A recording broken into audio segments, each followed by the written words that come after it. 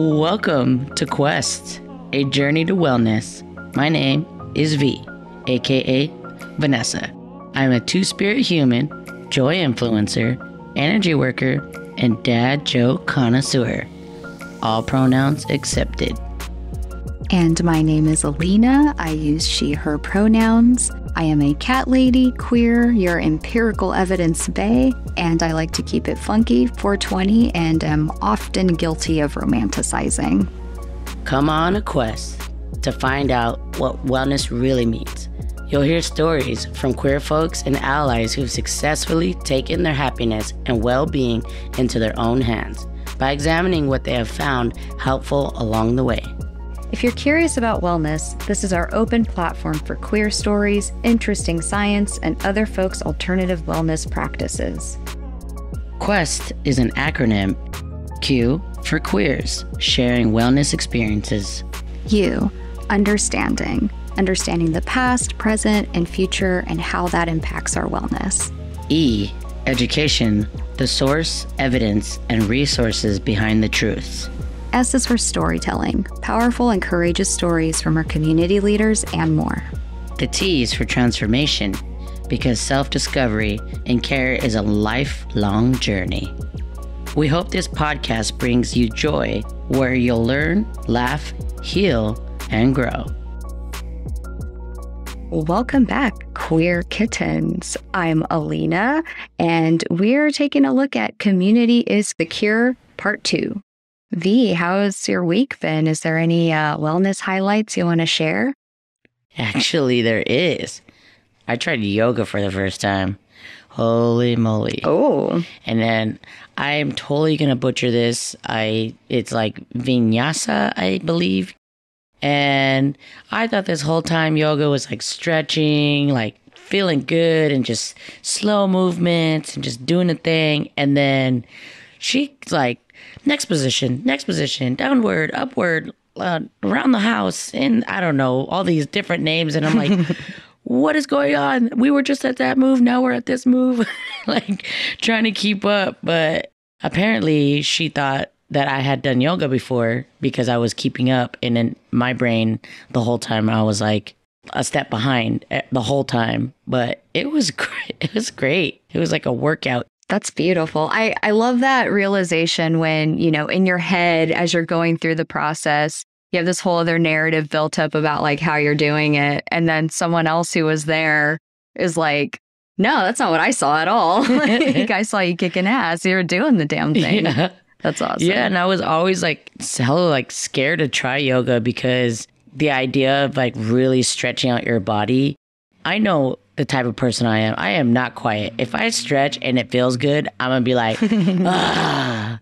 So the thought of like doing that in the middle of like this like Zen yoga, everyone's quiet, and then what if I fart? Everyone's gonna know. Like that makes me super nervous, but it went well.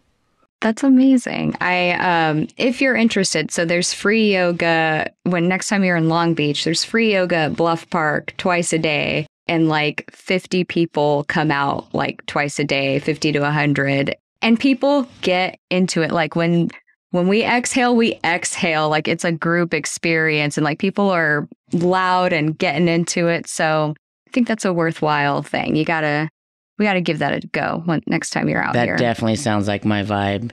Yeah, it was a free yoga class for me because I'm kind of interning at a queer gym with one of my friends, Yvonne, at Active Fit Gym in Berkeley. They brought on a yoga instructor, and I was like, I got to try this out. It was fantastic. What about your weekend? Didn't you just get back from New York recently? Got back from New York? Yeah, a week or two ago. Man, time, what is that? But it was great. Yeah, definitely strange to be. I was there under the pretense of vacation. My partner was there for work, and then we did a little vacation part in Brooklyn together. But it's weird to be in Manhattan resting because it's such a like frantic go city, and it's like, I'm there to chill. And I did. Yeah. So to just be casually walking around is a very interesting vibe. I definitely enjoyed it. And I think I found out I have a little bit more grit and ability to exist out there than I maybe thought. I've always thought I was a little too sensitive for New York. But Nah, you are your mother's daughter. You can handle it. we got on just fine.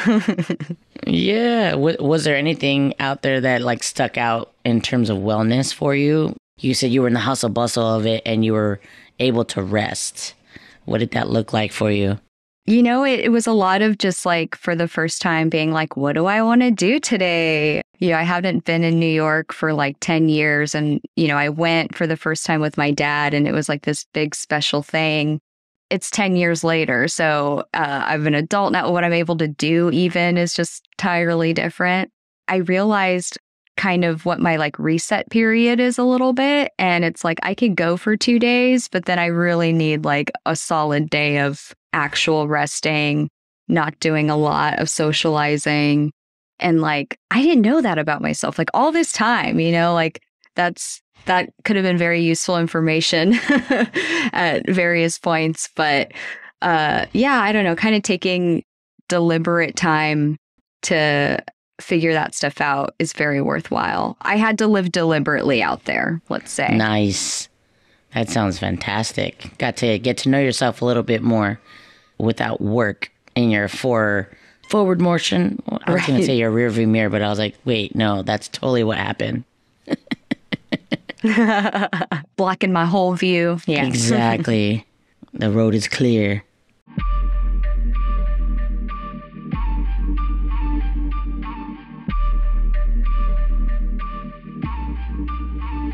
All right. So V, what do we have on the pod for today?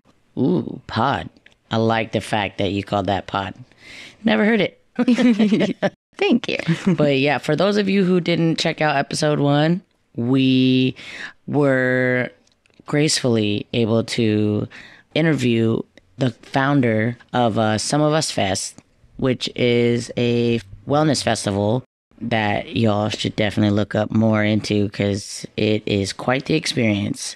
And while we were there, we got to interview loads of people and hear their wellness experiences, their stories. There was so much absolute queer joy and just honestly, it was, I want to say more of like a balance of dark and light together, of that yin and yang together, of people's stories that just made the darkness, made the light shine brighter. There was just so much goodness that we had to pack this into 2 episodes. In that, like the community, there was just so much love and so much, keep getting lost of words because I'm getting overwhelmed and like butterflies in my chest thinking about like the community and the energy and the love and just the whole experience. I'm like traveling there again. It's like a rapture, yeah. I say let the fact that it is a 2-episode endeavor speak to the fact that there's community for everyone. There's an abundance of amazing people out there who just want to celebrate with you, want to hang out with you, want to enjoy the light and the dark times. I think we literally found that out by kind of just recounting and like, you know, talking to our community about wellness. Yeah, definitely. And speaking about our community, we wouldn't have this podcast if it wasn't for the community. Most of us, aside from me and you, we are fam. Alina and I are for real cousins. Everyone else on the podcast, whole group, this whole team, Corey, Stevie, Rafaela, and Leah, like we met them all in the nightlife. And without the nightlife, like I feel like the queer community wouldn't be anything like it is today. Yeah, it's really like such a space where so much of the culture has to be safe. Yeah. Us creating this podcast, like it gives us and gives our community like another space to kind of hang out and hear other voices like theirs, stories like theirs, you know, not just convene over, you know, the watering hole. Yeah, and that's huge. I mean, not everybody has the glowing personality for the daily nightlife. That's a special one for folks who just have that kind of warmth that radiates out of them. I got like a 2-day battery, as we previously discussed. I need like one day hermit mode. Next days can outpour and then need to bring it back. But yeah, that's it's so huge that we're able to expand those spaces. That makes me think of our lovely producer, Leah Jackson. She's going to be in this lovely episode today because she was the one who did the interviews of our 2 guests that we have today. I got to meet her in the nightlife. She was a DJ, and I went up to her and asked her for a mixtape. And that was the beginning of our friendship. Oh, love that. It was an actual CD of a mixtape back then, which I still have.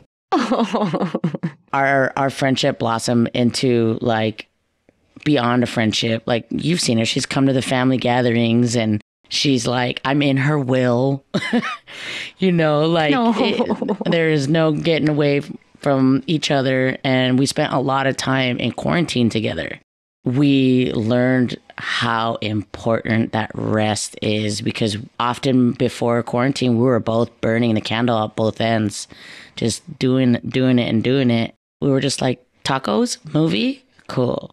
And we would just stay in. Yes. And not feel bad about not going out. So, and that's key. That is true. Hey. That is true. Hey. V was my first fan ever of being a DJ. She used to sneak into queer clubs in San Francisco and when she was underage, nonetheless. And I would hand her all my new mixtapes. And, you know, we just knew each other through nightlife through the years. And then, yeah, we started having quite the bond about 6 years ago and traveled to Europe together in Hawaii right before the pandemic hit. Well, I love you, V, aka Daddy. I love you so much. You're so special to me. And I call V Daddy because she's got serious dad vibes all over her energy. Including the bod. Dad bod, dad on. And yes, Daddy does get my dog if anything happens. So she is officially in the will. That's right. Speaking of Puka, that's what you named your company after, that beautiful little angel. The little angel that V is referring to is my dog Puka. And yes, I did name my company after my dog. Last year, I started my own business, and Puka Creative is a creative agency, and we make podcasts for companies. Yeah, so it's been quite the journey of starting that this last year. Lots to learn. So yeah, Stevie, who's the executive producer, one of the executive producers of the podcast, and I were talking about Hinoko chocolates, and we were like, we should do a podcast together. So here we are. And Stevie and Corey, who's also the executive producer of this podcast, we all met through nightlife too. And it's just pretty cool to see this like journey for all of us from starting out in nightlife in the club and really creating those friendships to begin with to now we're all really like in a different place than we were maybe 10 years ago and have all kind of gone on these different wellness journeys separately and together. A pretty magical experience working with everybody. And I'm just really excited that we're doing this for the community, for the queer community. Definitely. I want to snap to that one. Right. Yeah. Hey. You even starting your company was almost an act of wellness for yourself. You know, a couple of years ago, I got pretty sick with 2 autoimmune diseases. One of them being Hashimoto's disease, which is a thyroid disease where it basically attacks your immune system. And I was very sick for about 4 years. And I had been DJing full time for about 10 years. Just kind of had this point in my life where I need to really focus on my health and getting better, and nightlife and DJing was kind of hindering that healing process of just being out late and drinking and extracurricular activities that I was doing. And so, yeah, I had to kind of shift gears in my career and what I was doing in my job, and really fell in love with audio storytelling really is what podcasting is all about. I love the creative aspect of finding stories that I'm really passionate about, finding companies that are doing good work in this world and really want to help them to brand themselves in the audio space. And yeah, I'm just really fortunate that I was able to find podcasting and kind of take the risk to start my own company in this endeavor. So it's not easy at all. In our first episode, we talked to Madison, who was the founder of Some of Us Festival.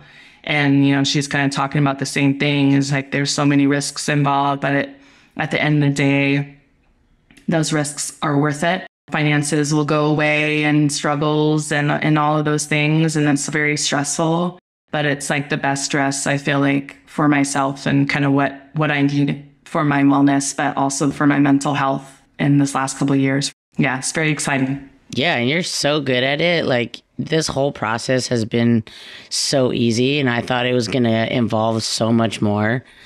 Like, you make it seem like it's so easy. Well, thank you. Like, very much. I appreciate it. This team is amazing. We're all so excited to, share the stories that we had to share and the experience of being at Some of Us Festival with the two of you and also with Corey and Rafaela, who's our podcast daddy, was one of the most memorable kind of times in my life. I mean, it was the first festival that I ever got to DJ at. So that was huge, just from a personal kind of goal standpoint. And it was also like a moment where I saw Madison have this idea 5 years ago and it finally being, like a real thing and being able to see people that I hadn't seen in over 2 years. Like, and some of those people had transitions and I hadn't got to see, them since they transitioned. One of those people being Kenj, who we have on this episode. And, being able to like have Olga T in our camp, being able to talk to her and to be able to just sit down and kind of talk about wellness and where we all are at in our wellness journeys. That was kind of really the intention behind these interviews at the festival. And I mean, I was literally crying the whole entire time. Like you said, it was like this queer joy that I don't think I've ever felt before in like the ultimate space of safety. And yeah, it was just so magical. The people that are listening to the podcast will be able to experience that, next year when they have the next festival. These interviews were kind of a very organic thing. When we were talking about doing this podcast, one of the things that I was like, the idea that I had was like, hey, we're all going to be at this festival together. Like, can we record some people and really find out, like, what does wellness mean to you? Like, what does wellness mean to us as a community? Like, it's so big in what wellness means, right? And just being with people and being able to reconnect and to find out, like, what are the most important kind of things that impact our wellness as queer folks. And that, that we really were able to take that and to make the content in this podcast, and came out with a lot of themes. And one being community and how important that is to our well-being and our safety and our ability to thrive as a community. And we obviously were able to do that during the pandemic in the physical sense. But yeah, this first interview we have is with Olga V, who you've been friends with for many years as well. Yeah, I met her while I was working at El Rio. She was DJing at one of my favorite parties, Mango. And I did similarly what I did with you. I went up to her and was like, yo, you're a badass DJ. I want to follow you at every event you go to, whether it was in Oakland or San Francisco. I was there just vibing, just shaking my ass. It's very easy to shake your ass when DJ Olga T is in the house. For sure. Yeah, and then we became brothers. And we skateboard and shoot bow and arrows at haystacks. Nice. Sounds awesome. I thought you were going to say you're going to shoot boners. Lady boners. Lady boners. Queer boners. I was like, that definitely may or may not happen. May or may not happen. You won't be able to see it because it's a podcast anyway, so... Olga is a very special person in the Bay Area, nightlife. When I was first starting out as a DJ, it's very overwhelming. The Bay Area is a very vast and big community. And I still remember it. I was DJing at Q Bar, which is in the Castro in San Francisco. And I was basically kind of auditioning for Olga for one of their parties that they were doing out in Oakland. Was it good times? It was good times. Yeah. Yes. Such a fun party back in the day. And yeah, I just remember her being at the very front, sitting at a table at Q Bar and watching me DJ, which made it so much more stressful. And I got so much more nervous because it was DJ Olga T, they're the DJ, queer DJ in the Bay Area. I just remember being so supported by her, and Mango going into that party for years, is just very special. And I know I saw Olga go through a lot of challenges with her health through the years. Being able to interview Olga at the festival and having her share kind of just her ups and downs through this last 10 years or so, and really getting a better understanding of what community means to her was pretty special. So this is the interview with Olga T. What's the definition of wellness mean to you? I think that just generally people leaving me alone, meaning letting me be myself and not feeling so judged all the time and having such high expectations put on me. Just being able to be. When that happens, that's wellness to me. So what has your wellness journey been like for you as a queer person? And do you identify as trans now? I guess trans masculine. I just feel like I'm literally both. So if you call me he or you call me she, you're right either way. My brain is male and my body's a combination. Yeah. Mm-hmm. I've gotten used to it. I think in my earlier years, it was very confusing because I thought I was a boy and I didn't get the memo that I wasn't. Mm-hmm. But then, people, of course, let you know in very harsh ways. But still, I secretly just continued to think I was a boy. And but then in the teenage years, when everybody kind of goes, the guys hang out with the guys, the girls with the girls, and they date each other, that's when I really felt out of place. I couldn't be with either. I couldn't hang out with the girls because I was too masculine. Couldn't hang out with the guys because I'm not a guy. And I wasn't out until later. It's funny, I'm talking about the trans stuff instead. But I'm coming around to the fact that it's always been a struggle and a big part of me dealing with a lot of self-hate and not being well. A lot of mental health stuff, anger and frustration and shame. That's really been my experience a lot in the gay community or queer community. And now that, I'm older and wiser and I kind of just let things roll off and I finally got top surgery, I do feel way more grounded. I gotten away from the negativity that was causing a lot of anguish in my life. And it's really certain groups of people, and it was sad. It was people within the queer community, but just getting away from it really changed my life for the better. So people just leaving me alone, that's wellness to me. Okay, so if you could use one word to describe wellness besides people leaving you the fuck alone, what would it be? I guess peace. By me saying to leave me alone, it's definitely if everyone would just be respectful of each other, we would all have peace. And it's really easy. So yeah, constantly trying to get to that place. And as situations come up, to really challenge myself to find the route to peace, no matter how, combative or or how much conflict there might be in the situation, but to figure out how to find the peaceful route. I guess it comes with age. It's funny. Yeah. Yeah. I was just going to say, as somebody who's gone through seeing the community and evolve and, you know, over the years and change, what has community brought for you? Well, community has saved my life, I guess, because I lost my parents early, teenage years. I was pretty much on my own at 19. And so I had no family. Like, all my family was in Puerto Rico.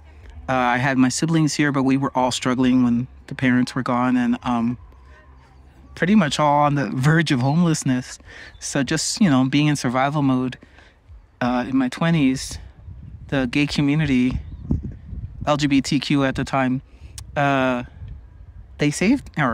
everybody saved me by just helping me, like, whether it was mental health stuff, whether it was advice, whether it was a job lead, eventually with DJing, you know, just one thing led to the other. This person knows this person who knows me, and everybody, you know, just supporting each other. And then me kind of giving back for many years, I would say my first 10 years of DJing, just doing a lot of things for free or almost free, because it just needed to be done. Like, this event just needs a DJ, and there's no point in charging, and I enjoy it, you know, and it's paying it forward.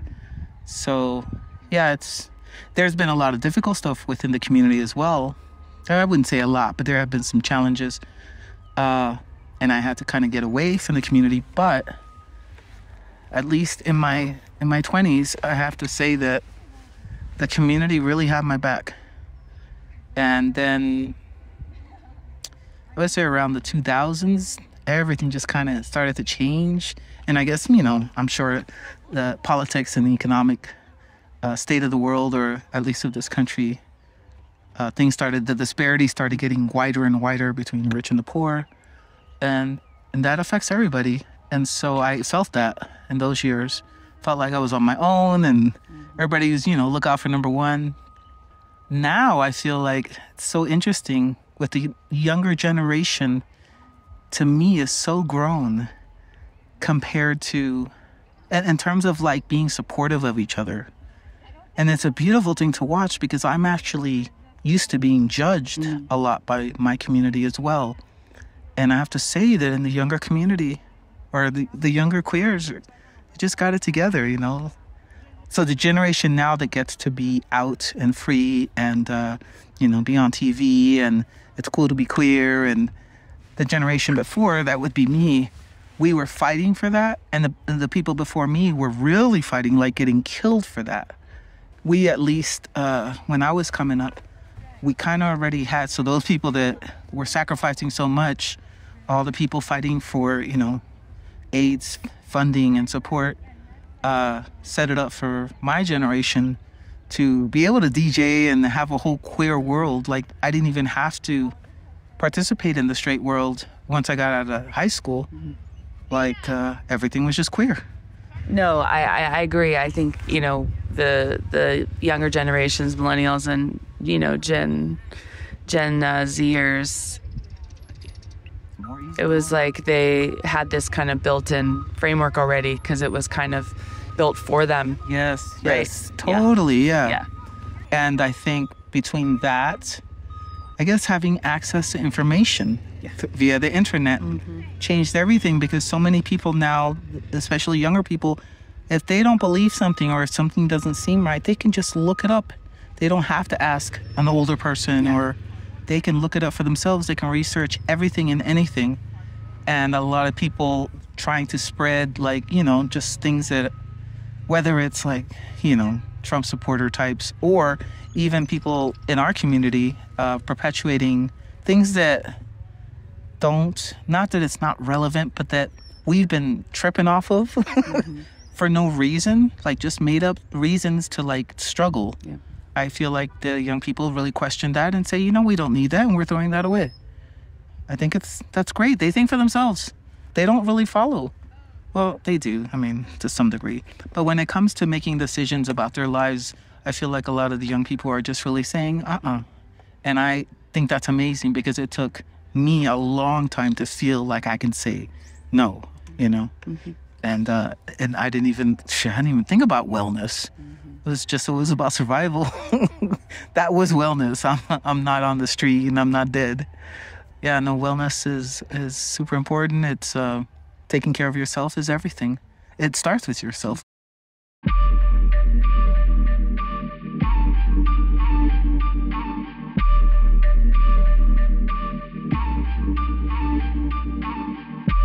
What's interesting, I guess, about Olga particularly, I'm pretty sure when I came to campsite, she was like one of the first people that was there and like really helped me set up and stuff.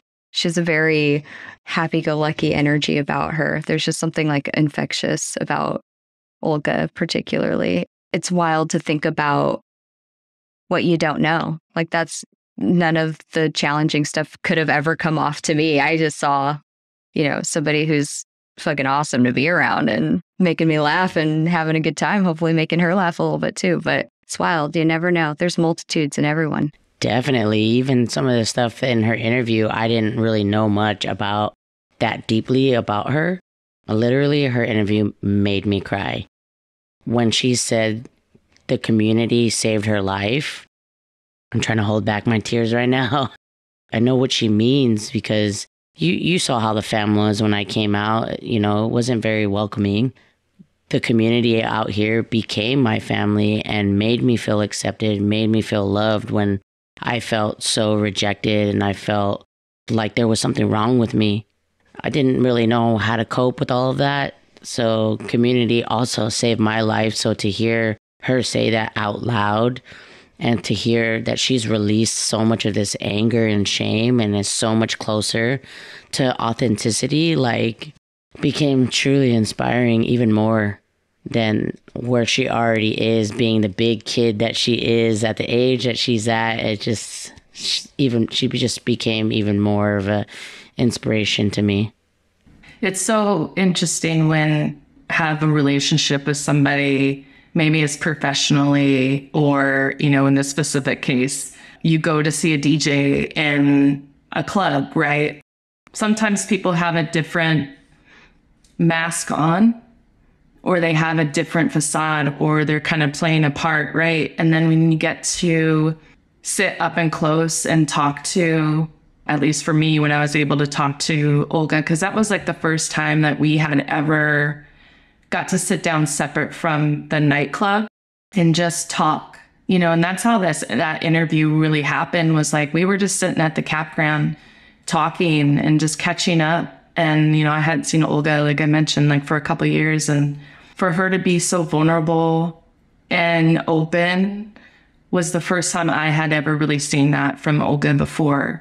You're seeing somebody in their element and their artistic element. And was so beautiful, to really see that. I agree. I think she shed a lot of anger through the years. And I had a similar path myself. I had a lot of anger for a lot of years for a lot of things that had happened in my life, and getting sick and all those things. Just weighs you down. And she seems so much lighter in person. You can even, I think, hear it in her voice. And I think also kind of making that transition was such a huge, weight lifted off of her. Yeah, and the top surgery, that's also other weights lifted off. Literally. Yes. Yeah. Body weight. She just stands up so much taller now. It's so beautiful to see. Yeah. And I also got to interview Kenj, who we have coming up next. And Kenj and I also met in San Francisco nightlife at a party called Cock Block. Yeah. All Bay Area folks that go back a few years. But that was kind of one of the big women, lesbian focused, queer focused dance parties in San Francisco for a really long time. And I might have met them at the same party. Yeah, I think we all met at some point that same party, and I met them with Madison. And I've seen Kenj go from their transition over the last couple of years, and you're going to hear it in the interview, but you're just such a incredibly kind human being, just so generous. And I was always so attracted to their heart. Again, this interview at the festival happened very naturally. We were just catching up and they were just saying so many amazing things about, their transition. I was like, can you stop talking for a second? Because I just need to get this on tape. Are you cool with that? And they're like, totally cool. And I just started recording. And yeah, like this was not a planned interview. This was just really nice. And, hate to say it again, just a very organic conversation that we had together. So I love how all the interviews just ended up being like that. Just like we're talking, we're like, wait, can we record this? 100%. It's the best way to do it. Here's Kenny. Do you think the pandemic and having this time of separation, of, disconnection from, community and all the things that we used to have as a queer community, and then you transitioning, do you think that had a major part in that, or was that journey already happening before the pandemic? For me, the journey started before the pandemic. Unbeknownst to me, we were going to have a lockdown. I actually did my first testosterone shot, I think like the week or 2 weeks after we found out that like everything was shutting down. And so I thought we were going to be in a lockdown for like a month, right? Like everyone else did. So I didn't ever think about, I'm a very private person. For me, I had to come to the realization of, if society, if people, if all of this like didn't exist, what would I choose to do? And I was like, I would get top surgery and I would experiment with testosterone. And I say experiment in a way of like, I didn't know, right? Like I don't know if anybody really knows how it's going to make them feel or anything. Like some of the physical changes I do like and then some I don't, but that's genetics. So it just like, it all comes with it. But being someone who's non-binary, I didn't have answers for people. And I think that that's the hardest thing for people to grasp is they're like, so what's your end goal? I'm like, I don't have one. I really don't have one. And I'm just like trying to experience life the best way that I can and be as present as I possibly can. I think that the pandemic gave me an opportunity to be by myself, but also be with my wife as well, because it was hard. It was really hard. But I was also willing to lose my friends and my family by like coming out in that way or letting them in, as some people say. So I think that in some ways, unfortunately, the lockdown like it was a blessing for me because I got to experience it alone without having all this extra pressure from outside society. But now, like coming into society, everyone's like, oh, you look so different or this or that. And so those are sometimes the scarier parts because a lot of the last time a lot of people saw me was at my wedding. And so like in person. And so there's almost like this, my comparison of like when I'm trying to compare it to now is like the before and after. And for some people, like it's like the before the pandemic and now, but like that was literally my timeline. Like that was my exact timeline was like before the pandemic and then like medical transition for me. But I feel like now you grow a lot in a couple years, but I feel like I'm a completely different person in the way that I don't care as much anymore, like what other people think or say. And I feel like before I was very, very self-conscious, all the time, anxiety ridden, like every day. So I sense that about you and how that kind of has shifted. I could never understand that feeling of being so uncomfortable in your own body. Yeah. And it's just amazing to hear you say that. I was like in a cocoon and like came out like a butterfly. Like that's what it felt like. At least that's like my like description of it. It just, I was able to just like come into the world and be like, this is me now, bitches. Like take it or leave it. I don't care. I don't care.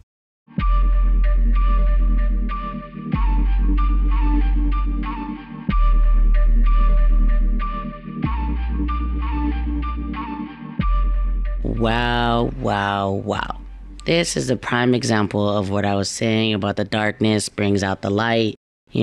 Pandemic gave them the privacy to become closer to whom they are and how they want to represent. And now being able to do that, they're able to release like all this anxiety and not really give a shit what people think, and living so authentically. Like, I hadn't seen them since before their transition, and they were just shining so bright. I was like, what are you doing? I want to do it. Yeah, Kenny's like an inspiration. Like, it's just like Olga T to like in person. Kenny probably shed 50 pounds off of them in just their sense of their power and their confidence, not in the physical pounds, but just that weight. I'm so proud of Kenny.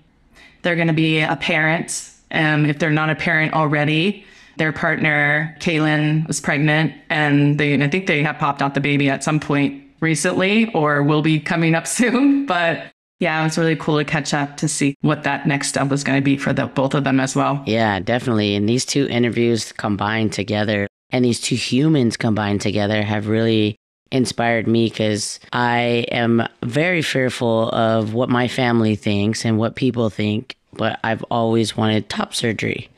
Not necessarily to transition, but to have top surgery. I just keep meeting such beautiful, beautiful humans that have gone through it and are just standing up so much taller and just so much happier. To have these two in the same episode just gives me even more hope. Snaps.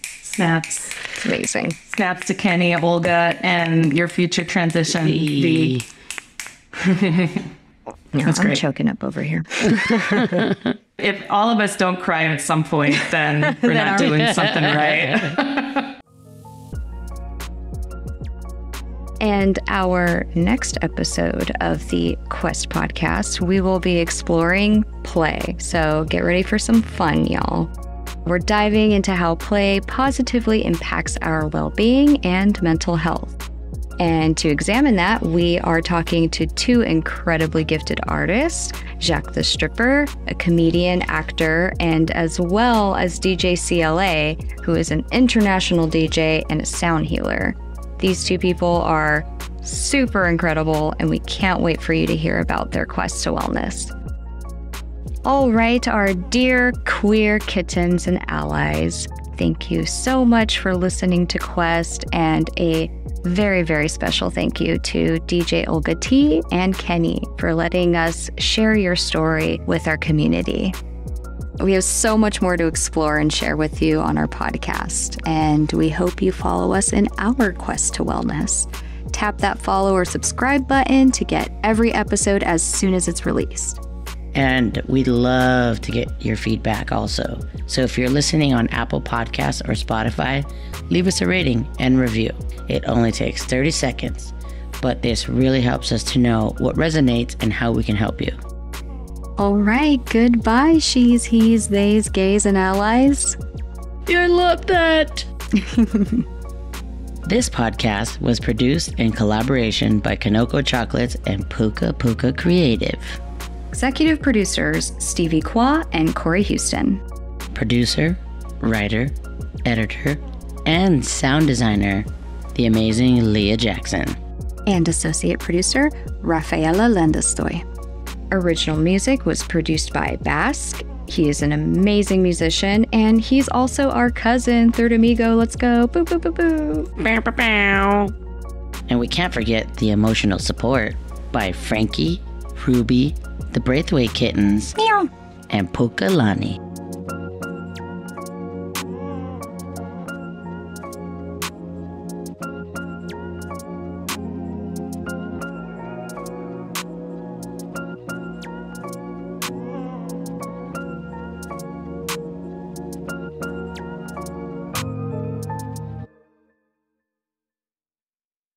Yay, let's go. For your brain not being at full capacity, you did fucking amazing. Yeah. Yeah. You're a superstar. Thank you. Appreciate it. The next podcast star. It's chaos in here. I just want to hug it. I just want to hug all the chaos. Yeah. Thank you. Queer hug all around. Receiving it, taking it in. Keep breathing. Breathe deep breaths. You can make it. Deep breathing. Yeah, that's a must. That goes a long way.